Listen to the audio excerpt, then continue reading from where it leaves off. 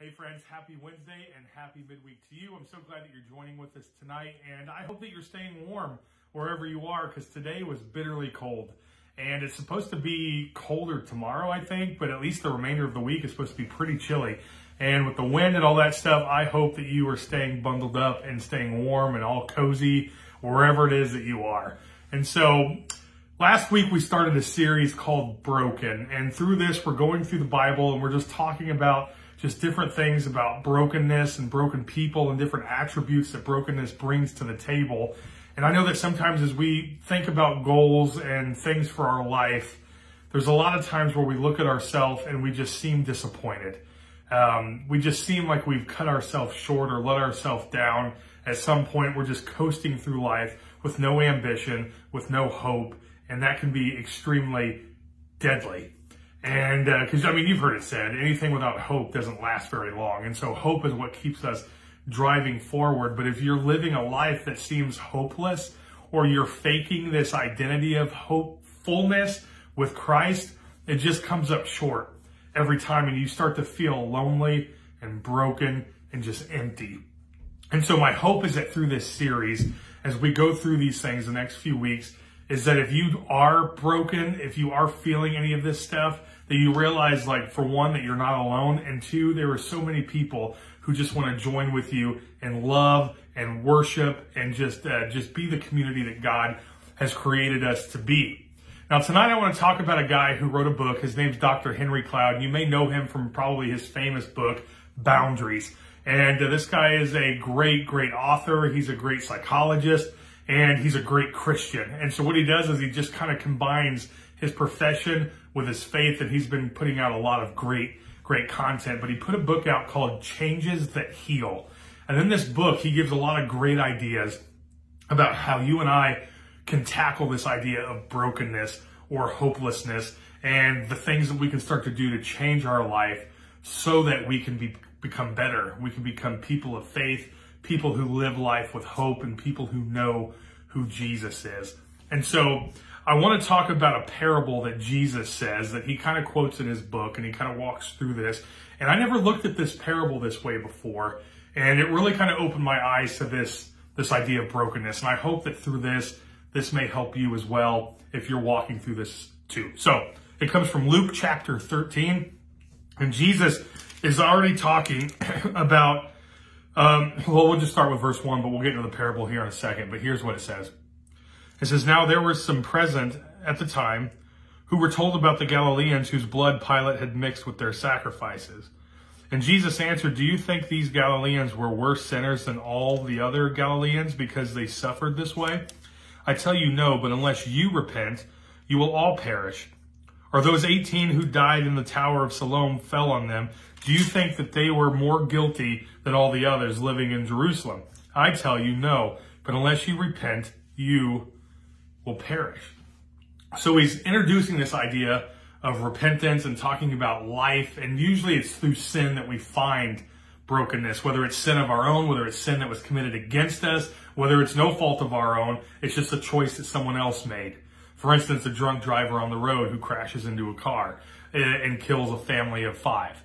You know, it was nobody in that family who created the suffering. It was somebody else's choice who decided to get behind the wheel intoxicated. And it's things like that that bring about this idea of brokenness. But then Jesus goes into this parable, and this is really what I want to dissect today. It goes like this, starting with verse 6. "Then he told this parable. A man had a fig tree growing in his vineyard, and he went to look for fruit on it, but he did not find any. So he said to the man who took care of the vineyard, 'For 3 years now I've been coming to look for fruit on this fig tree, and I haven't found any. So cut it down. Why should it use up this soil?' 'Sir,' the man replied, 'leave it alone for 1 more year, and I'll dig around it, and I'll fertilize it. And then if it bears fruit next year, fine. And if not, cut it down.'" This one really tackles this idea of brokenness, and it does so very cleverly that we sometimes miss it.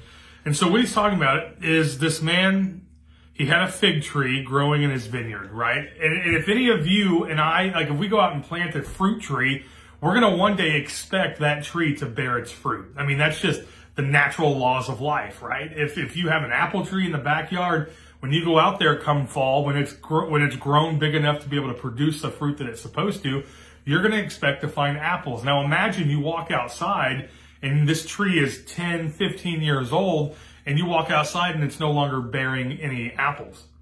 I mean, that's the attitude that Jesus is talking about in this parable. He's saying this man planted a fig tree. This fig tree grew up and is no longer bearing fruit. And so for 3 years, I mean, you could hear the frustration in the owner of the vineyard. For 3 years, he's been coming to look at this tree to find the figs in which it's supposed to produce. And it's just coming up short. And it's not doing anything. And so you and I in this parable are represented by the vineyard owner. Right? We are the vineyard owner, and there's some times where we start to look at ourselves, we look in the mirror, and we just become disgusted about who we are, and we start to do some soul searching. We start saying, man, how in the world did I get here? Like, this isn't me. We don't even recognize it because the fruits of what we're hoping for aren't showing present in our current life. And this is our New Year's resolutions every year, right? And we hope that we're going to start bearing that fruit. We just keep saying, well, we'll give it one more try. We'll give it one more try. We'll give it one more try. And guess what? It just doesn't seem to happen. So let me ask you, who are you putting your hope into? Because this guy, this owner, he was ready to cut it off. He says, listen, we're done. What good is this soil if it's being used by this tree that's not doing what it's producing? And so I think sometimes our expectations get in the way of our growth. We have this expectation, whether high or low, whether to achieve it or just put it aside. And this expectation allows us to try to have hope for what we are striving to obtain in our future. The problem is that sometimes we don't get there. And when we don't get there, we get frustrated with ourselves and we just throw in the towel. We say, what's the hope? What's the use? What good is this if I can't get where I'm supposed to? I'll never get there. Have you said that before? I'll never lose the weight. I'll never get a better job. I'll never get the promotion. I'm too stupid to keep going. And the world may start labeling you with all these things, but this isn't the case. And so when you're ready to give up for yourself and you're ready to throw it in and you've made the order to cut this tree down and essentially just tell yourself that it's hopeless, something else happens. And there's an advocate. I don't know if you see that or not, but there's a man who's been working in this vineyard. This advocate for you and I happens to be Jesus. And that's great. In Hebrews, make sure that we understand that Jesus is our advocate. He is our high priest. He goes before us and he paves the way. And so Jesus comes in this parable. This is who he is. He's the man who works the vineyard, and he bargains with the owner of the vineyard. He says, listen, I know that you've been coming here for 3 years now and the tree's not bearing any fruit. Okay, but give me 1 year. Give me 1 year to start digging around there. Give me 1 year to fertilize it and to spread the things that need to help nourish the growth. And then if 1 year it's not producing any fruit, then let's cut it down. Now who's your hope in? You see the difference? And so what this parable does is it shows us that you and I try so much to change our life rather than going to the person who can change us. The man who is the advocate for you and I, the one who knows us better than we know ourselves, and yet we put our hope in us and our abilities and our talents and all the things that we can do rather than just trusting Jesus to help guide us and give us the tools necessary for nourishment. And so what this looks like is there are 3 elements in this parable that Jesus uses in order to help us grow. And I want to talk about that real quickly. The first one is truth. Truth. Well, notice what the man working in the vineyard does. He starts to dig around the tree, right? And when you dig around the tree, you're going to expose the roots. And so he wants to dig around and he wants the roots to be exposed. This is talking about truth. You and I need to sink our roots into the truth, into a firm foundation that we can grow from. And from there, he starts to sprinkle the fertilizer all over, giving this ground a rich, nutrient type of atmosphere so that these roots can take hold and start to blossom inside of you a person who has hope because your foundation has gripped into the person that is Jesus Christ. And so that's truth. So what is the fertilizer then? Well, the fertilizer is grace. Now, what is grace? Well, grace is something that's given to you freely. You can't earn it. There's nothing you can do to obtain it. No matter how hard you work, no matter how hard you cry, beg, plead, you just can't do it. You do not have the ability to give grace in the context of what we're talking about. But Jesus does.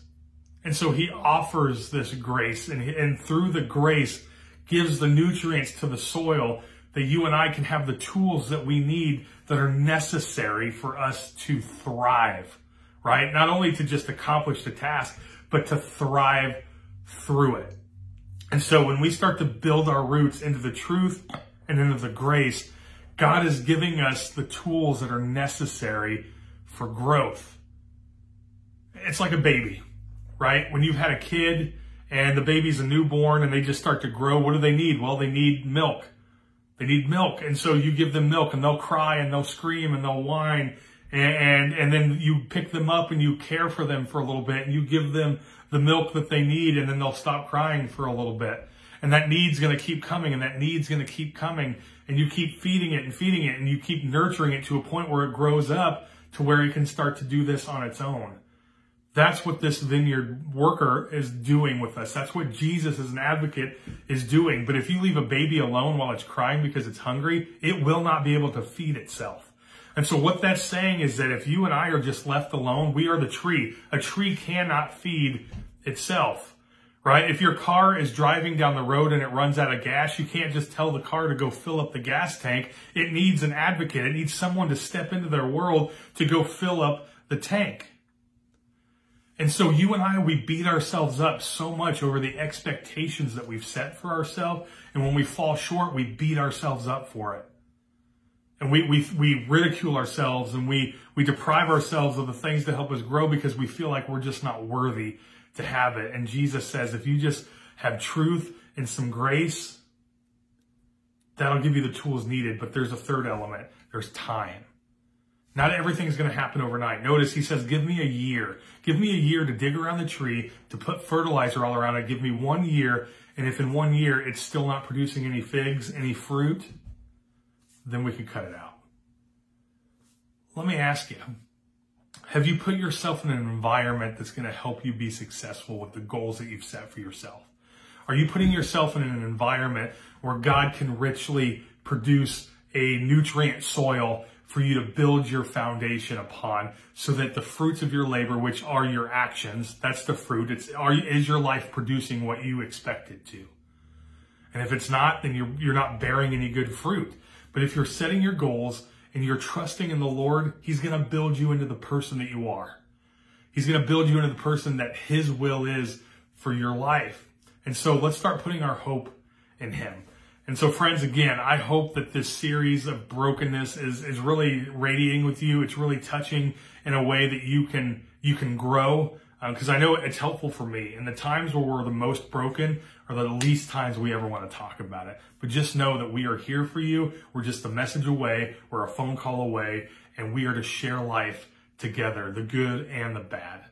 So if you're broken, come join me as I'm a broken man too. And let's be broken together. Have a great week, guys. We'll see you next time.